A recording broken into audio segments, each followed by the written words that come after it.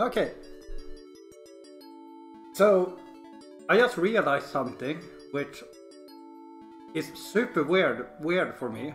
Because I'm not an anime weeb or anything. But I realized that Booster Shane made me my own anime block here. So apparently I'm the anime dude in the SegaCrew right now, so yeah, I guess. Anyways, the first game we're going to play in our anime block is Sailor Moon. So, oops, that was not the correct thing to do. Get my timer up as well. Okay. Look at that beard. Yo, mother brain. Okay, so let's... First off, because I read fluent Japanese, I know that that means easy mode. I don't know what that does, but I always put it on 7. So, for easy mode we will play with the brown hair girl. If someone can say which Sailor Moon it is, I think it's Jupiter. Anyways, let's go here, just to start the game. Basically, the reason why we use Jupiter in the speedrun is because she has the strongest DPS, so to speak. But her DPS is just strong in a small burst, which in easy mode means that you can kill basically any enemy in one combo. So the reason behind why I started speedrunning this game is because it was in the last Mega 16.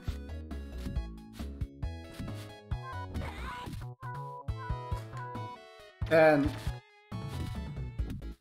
usually I don't speedrun fighting games, but during the Mega 16 race I noticed that my split for the goal was a few seconds faster than the world record, so I thought, hey, why not learn the run? So I learned the easy, normal and hard speedrun, and I would say that hard is probably the most fun speedrun of this game. Also, this is basically a auto-scroller. I can play it one-handed while I'm drinking my coffee. That's some good coffee.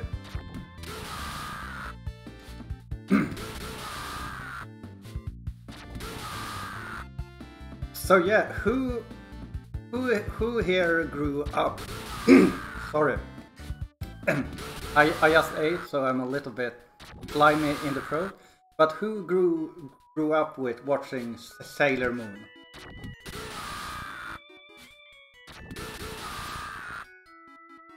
I think Sailor Moon started airing when I was like 10 or 11 here in Sweden. Also, first boss. So we will start off with a special, and we can just use another special. Oh, we couldn't? Sometimes your special doesn't get all the hits. Anyways, that's stage 1. But I remember it was maybe 11 even. Like it was right at start of puberty. And I remember having the biggest crush on Sailor Moon. Also, here we can keep an eye on the background.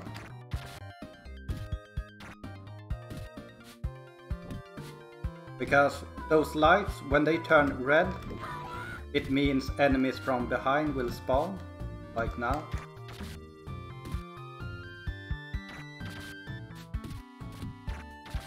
But yeah, Jupiter isn't actually the best character for even for the easy category.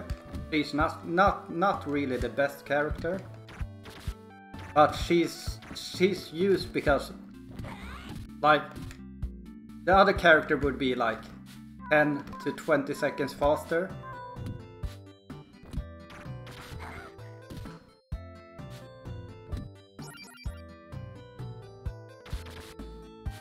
But it requires so much higher gameplay level for such a long period of time. Also, this is the difference between me playing it in a marathon and speedrunning. I wouldn't be jumping back and forth as much as I am currently, because I would know every spawn perfectly.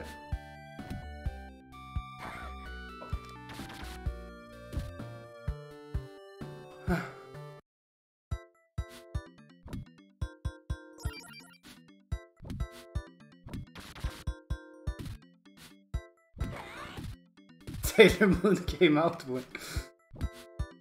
Yeah, well, all of us can't be that old.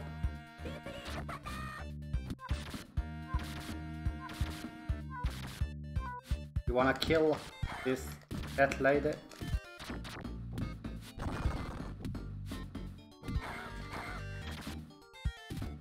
I think there should be a spawn here. Oh, there was another spawn here as well.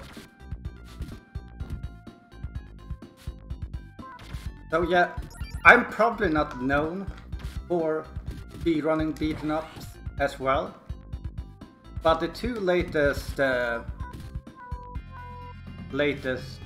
race multi-game races for the Genesis here on the SegaCrew channel,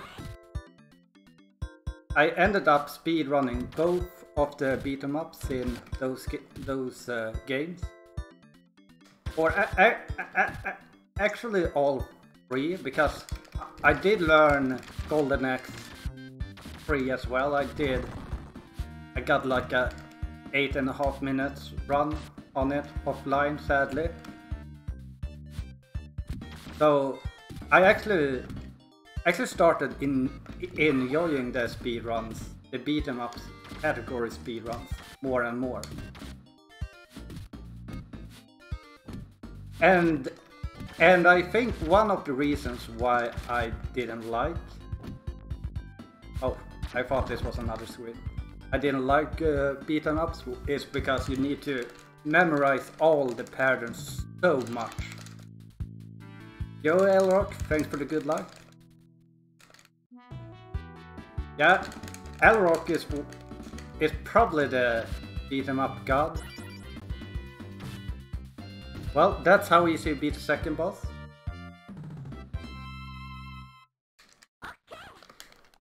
Also, let's take a sip of coffee. Okay, this section is actually cycle based, because enemies can only spawn when this happens. So they can only spawn on this side, and you can get a double spawn if you get lucky with the damage rolls, which I didn't, so we will not get a double spawn here.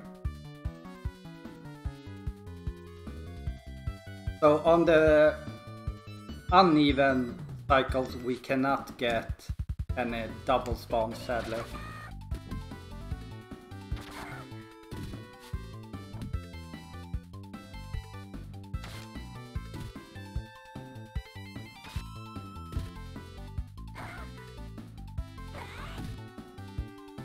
Also, I'm playing a little bit aggressive, because there's no way I'm going to lose 6 lives.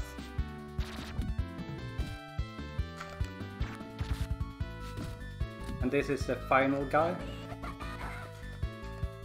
Ah, turn around. Where are you? These clown enemies are the worst enemies in the game. Oh wait. We're in a factory now. Here we can pick up an extra life. Let's just do that.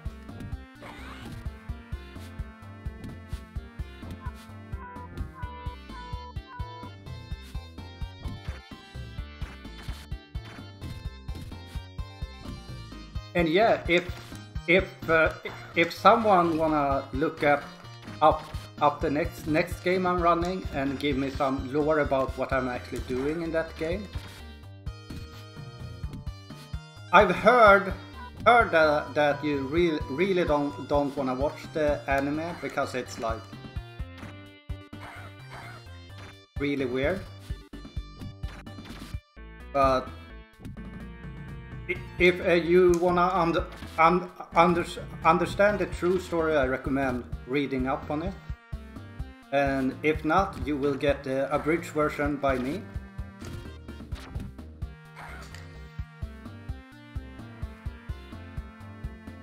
This is the most annoying part about this game, is when enemies hide off screen.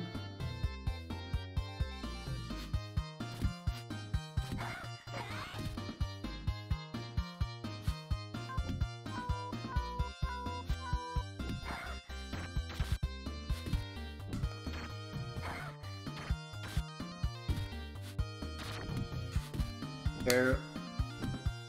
Oh, I thought there was some life down there.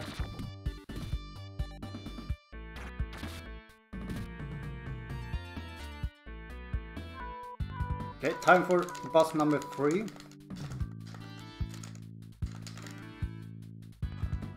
Also, as a kid, I can admit to that I thought that the Rose guy was super cool.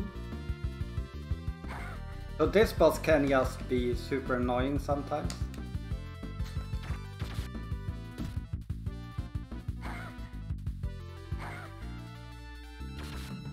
Okay, we got a triple hit there. Yeah, lots of flashing lights. Okay, and we move on to stage number 4. We are a little bit behind pace here,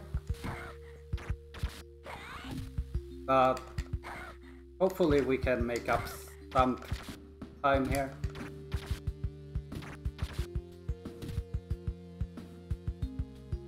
I did not get this stupid...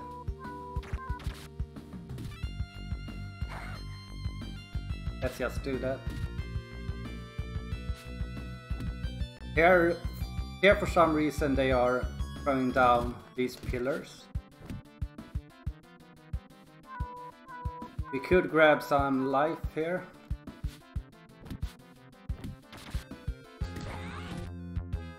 Jump in and do the special.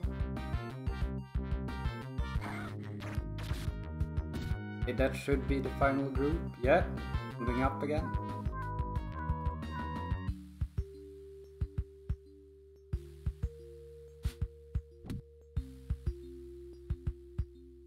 Wanna move down like this just to manipulate. There are enemies that has been spawned, but they are so off screen that we can't see them yet. And now we're heading up, fight the 4th boss.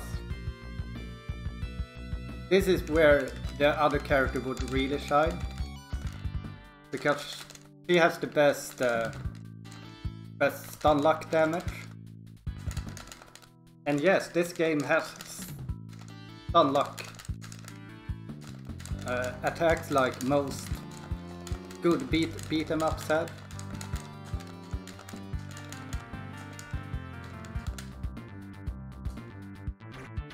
Oh, I failed it. Oh, I missed. That was basically the stun lock. Taylor JKL, yeah, I should have dressed up.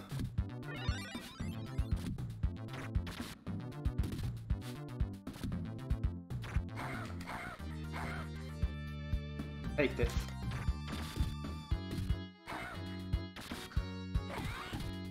there's so much health to be gotten in this level. Come in.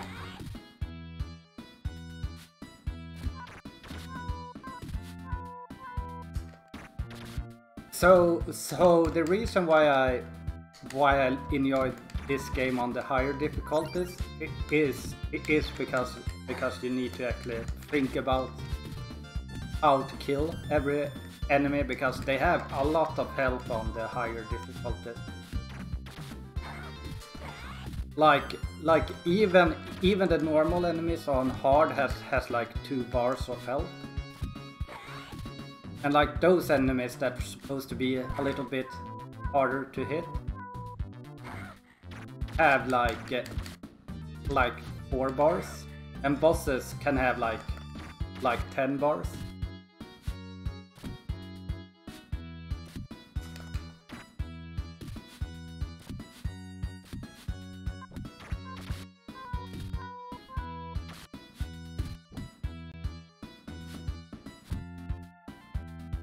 Where are you? Oh, I found it.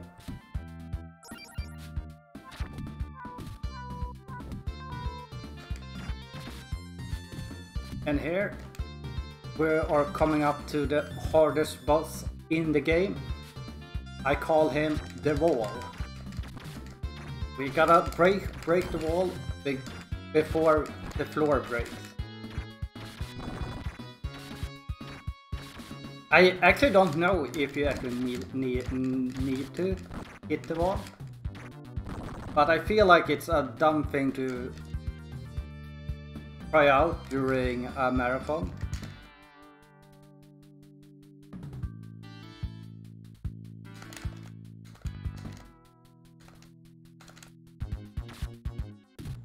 So here you can see the first boss with... I accidentally hit him off.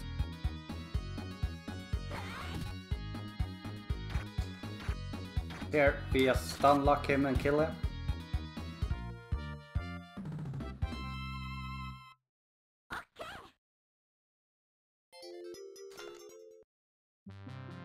Okay, time for the final stage. Also we wanna pick up this one for extended health bar. There are a few of those throughout the run, but that's...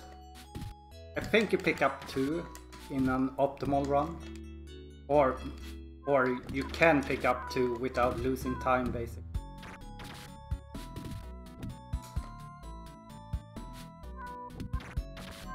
So this is the stage where we just go left and right.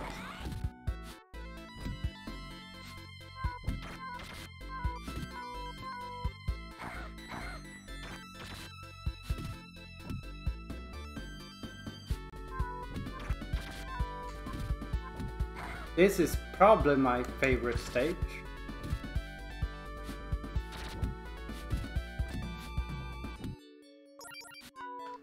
I love the music.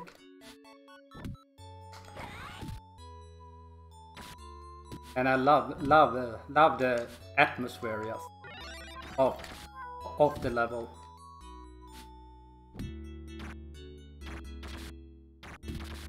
I did not want to hit him like that. Okay. How we want to kill these are...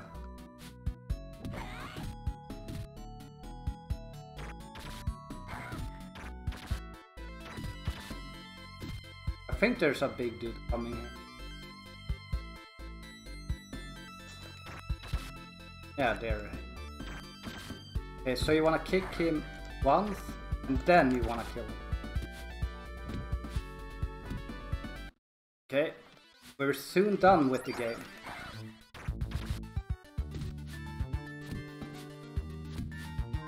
Basically this is like a typical enemy gauntlet. You fight each of the enemies you have fought throughout the game. A few of each, getting gradually harder.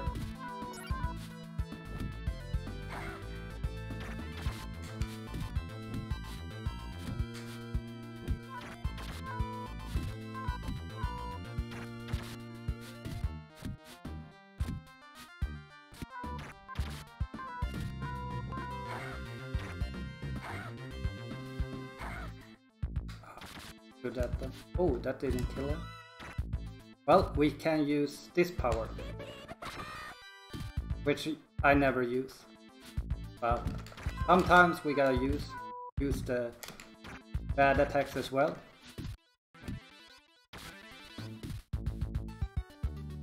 And now we should just have the clowns left, I believe.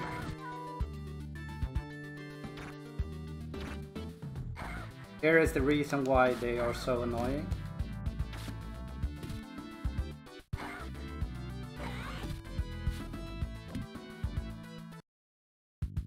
Okay, final boss time. We fight someone.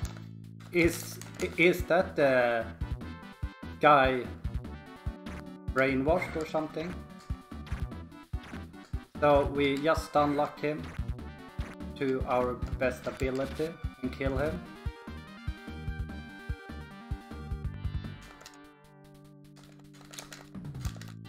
And now we fight the final boss.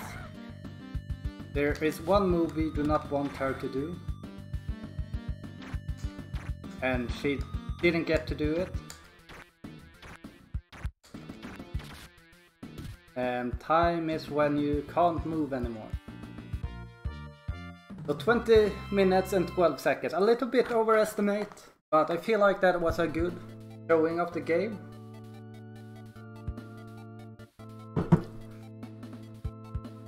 And we got the OG master behind Mamona Hunter.